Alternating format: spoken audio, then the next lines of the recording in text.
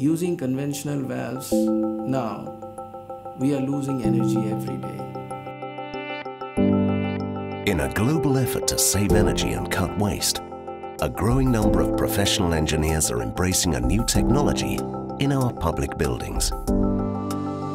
These engineers design systems that heat or cool buildings, such as offices, hotels, hospitals, and airports. Traditionally, the water flow in a HVAC system is balanced using manual balancing valves, and the temperature is controlled by control valves. Whilst necessary to ensure the building is uniformly heated or cooled, balancing is in practice a time-consuming, expensive operation. Een gebouw balanceren betekent dat je ervoor zorgt dat elke afnemer die hoeveelheid water ter beschikking krijgt die nodig is om het gevraagde vermogen of het ontwerpvermogen te leveren. En ook niet meer dan die hoeveelheid. Particularly with flow rates being driven down by better insulated buildings and bigger delta T's on heating systems, it was becoming impractical to try and proportionally balance the flow rates using the traditional method. Somebody has to spend hours to do the balancing, you know what. So that is the reason we shifted to a user-friendly, construction-friendly method of controlling the chill water or hot water. So what is this user-friendly product these engineers are referring to? Well, Danfoss united the two functions, balancing and control, into one single valve. The Pressure-Independent Balancing and Control Valve, or PIBCV for short. This happy union brings a number of technical, practical and financial benefits. With the PIBCV valve, it's a simpler process because you just need to look at the flow rate that you're trying to control, and you get 100% authority by virtue of the fact of the pressure control within the valve itself. Als je nu druk gecompenseerde ventielen toepast, dan bestaat het inregelen feitelijk uit het instellen van de gewenste waterhoeveelheid op het ventiel. En als je dan het ventiel in de installatie plaatst, ja, dan is daarmee het inregelen eigenlijk gebeurd. The reason we made the conversion to PIBCV was a number of reasons. From a procurement point of view, we were having to buy one valve instead of two. And we believed we needed to get away from the fixed orifice type double regulating valve. I changed to PIBCV primarily because I wanted to attain uniform thermal comfort during summer and winter and reduce unnecessary manpower which was getting wasted earlier when we were using conventional control valves. We're looking at every way we can to reduce energy consumption costs, and the PIBCV valve is one component that helps us to do that.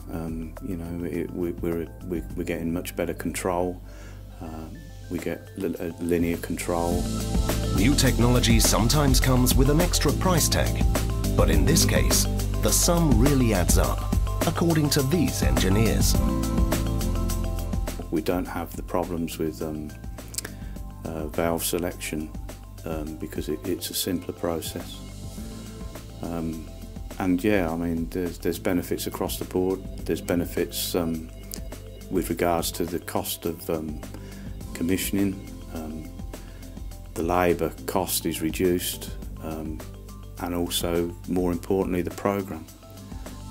If we can shave a week or 2 weeks off the commissioning time, particularly at that end of a project, that's invaluable.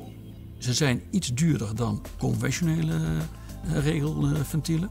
Alleen daar staat dus tegenover dat er ook een groot aantal besparingen tegenover staan. Je hoeft geen inregelafsluiters meer te kopen. Je hoeft ze ook niet meer in te regelen, wat heel veel uren kost. Nou, manuren zijn tegenwoordig vrij kostbaar. En dus de meerkosten van de regelklep wegen ruimschoots op tegen de kostenbesparingen van het inregelen en de aanschaf van inregelafsluiters. We are now actually only validating flow rates as opposed to balancing them.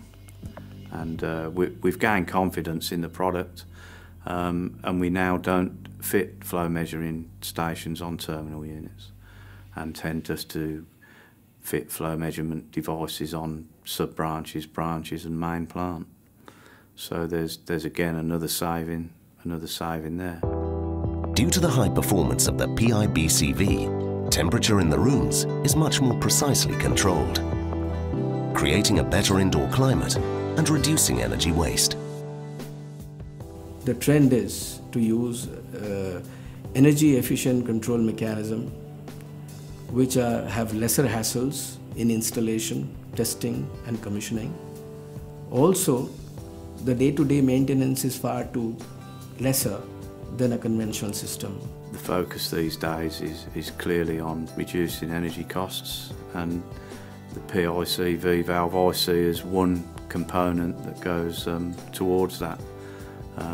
Obviously, if you've got a building with 1,000 PIBCVs, those small cost savings add up to a significant sum of money.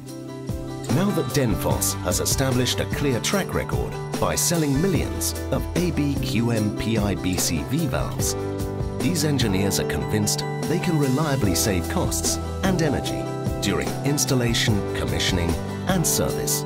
Wij plaatsen duizenden klepjes per jaar en als we dan kijken hoeveel uitval of hoeveel storingen we daaraan hebben, is dat minimaal.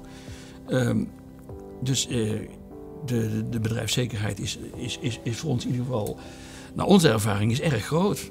Kijk, als dat ook niet zo zou zijn, dan zouden wij daar ook niet mee doorgaan. Using conventional valves now, we are losing energy every day. Sooner we adopt a technology which saves energy, which conforms to green building norms, better it is. We've installed literally thousands of them, and we know that it works and it's reliable. Based on their technical assessment of the PIBCV and its proven track record in buildings around the world, these engineers have some clear words of advice for their peers. Ik zou alleen maar zeggen, bekijk de mogelijkheden, bekijk de technische specificaties en oordeel zelf. Dan komt men vanzelf tot de conclusie dat, laten we zeggen, de toekomst toch wel ligt in het toepassen van drukgecompenseerde regelventielen. Interested? Contact your nearest Danfoss office or visit www.abqm.danfoss.com.